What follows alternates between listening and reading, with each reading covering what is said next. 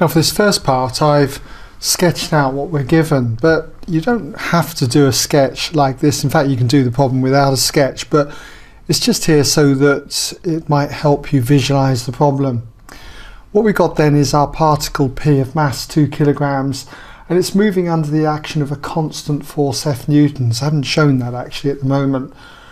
And we're told that when t equals 0, P has a velocity of 3I plus 2J meters per second, and at time t equals 4 seconds it has a velocity of 15I minus 4J meters per second.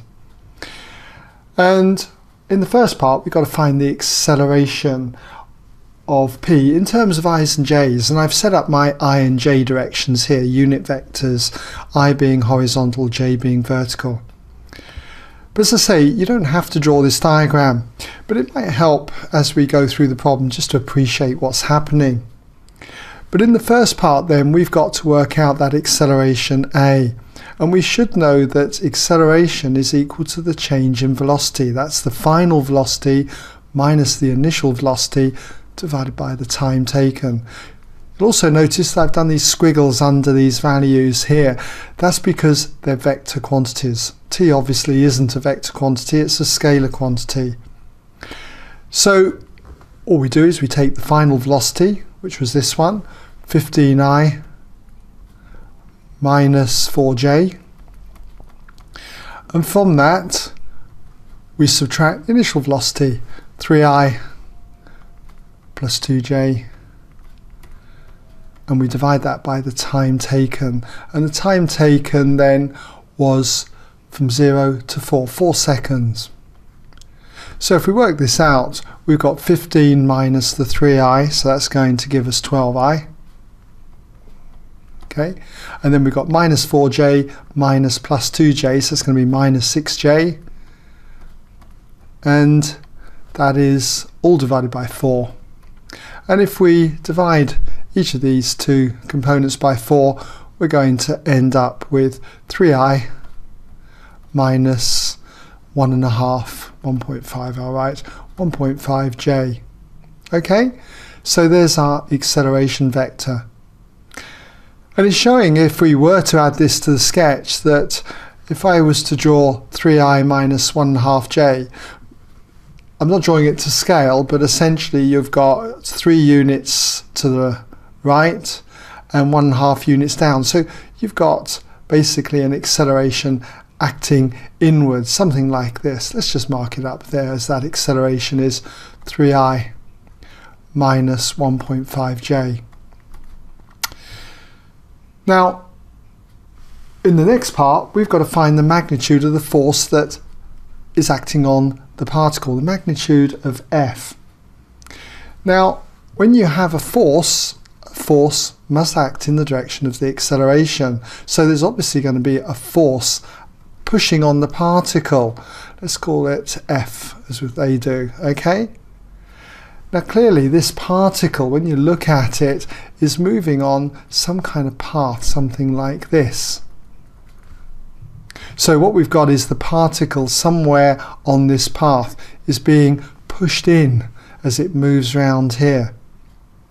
So as we've got to get F, okay, the magnitude of that force of F, we should know that force as a vector quantity equals the mass times the acceleration as a vector quantity.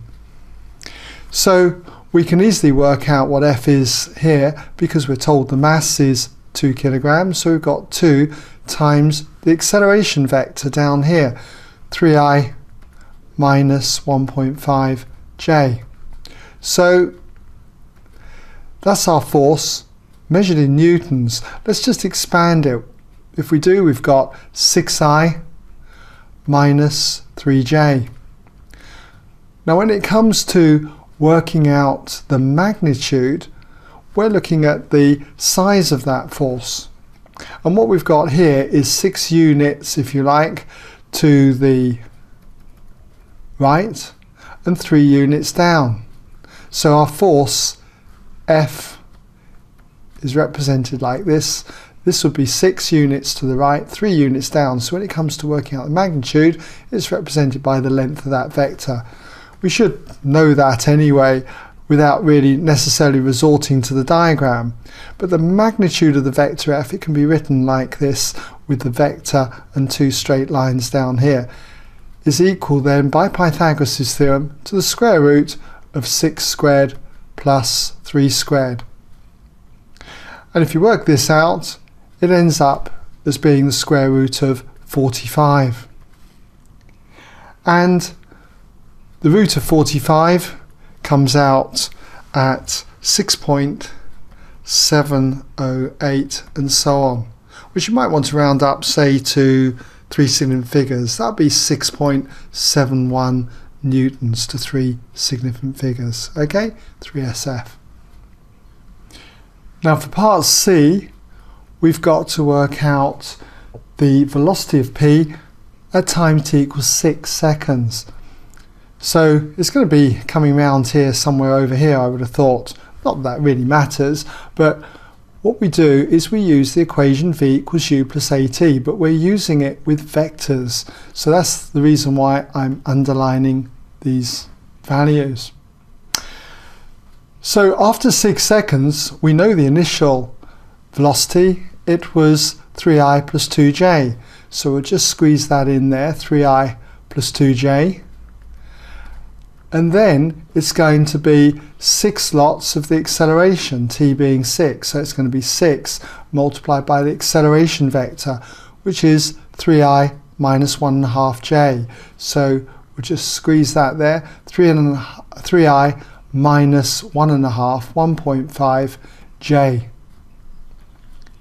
Now if you work this out, you've got, as far as the i's go, you've got 3i plus 18i, so that's going to be 21i. And then for the j's, you've got 2j minus 9j, 6 times the minus 1.5j. So 2j minus 9j is going to give me minus 7j. And that's going to be in meters per second. Just put that equals back in there. Now notice it said find the velocity, so that's where it stops there. If they had said find the speed though, all we need to do is find the magnitude of the velocity by applying Pythagoras' theorem, which would have been the square root of 21 squared plus 7 squared. Okay? But for this question anyway, that's where it stops. So I hope you've been able to follow that, and that brings us now to the end of this question.